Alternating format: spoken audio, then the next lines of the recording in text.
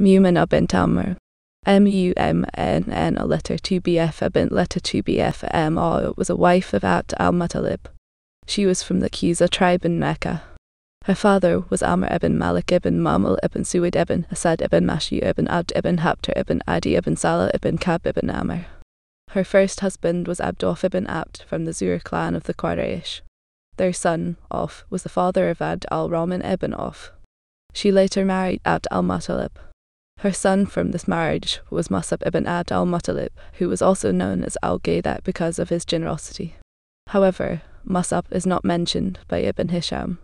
He asserts that Hajl ibn Abd al-Muttalib, son of Abd al-Muttalib and Hala bint Wuhayb, was the one known as al-Ghaydaq.